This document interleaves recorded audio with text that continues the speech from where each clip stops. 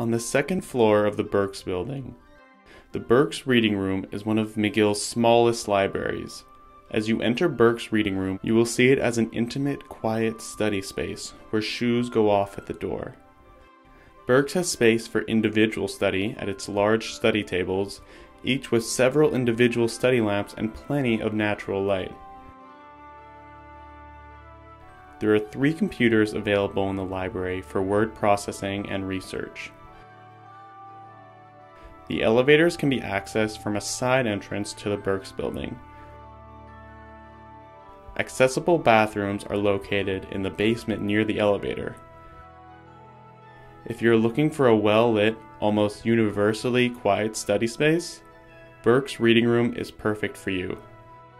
Birks Reading Room is on University Street, the second building above Milton Gates.